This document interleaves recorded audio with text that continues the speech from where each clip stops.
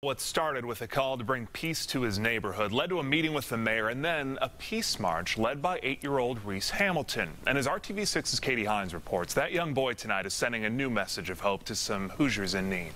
In one of the city's highest crime neighborhoods, 8-year-old Reese Hamilton is bundling up and braving the cold with his family and friends.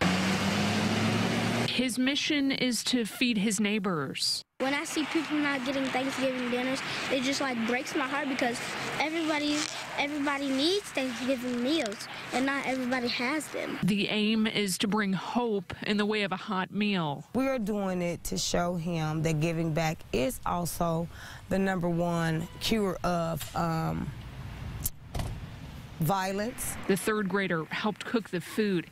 He and his friends are handing out dozens of meals. Thank you. And if he looks familiar, it's because Reese led a peace march in his neighborhood last month. We want peace in our street! He wrote a letter pleading for an end to the violence after a double murder on the street where he lives in September.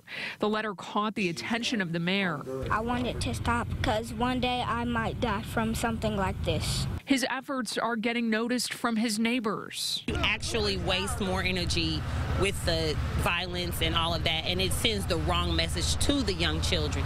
If you choose to show them kindness, then that's in turn, they grow up to continue to practice it as they become adults. I grew up in this neighborhood too, and it's, have went down, but with him having a positive attitude like this, it'll change the neighborhood. Thank you. You're welcome.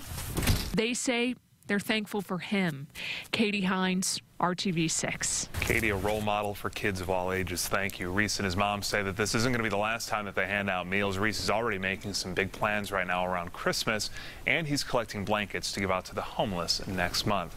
Now, Reese tonight did get a shout out from Mayor Hogsett on this Thanksgiving for his ongoing community work.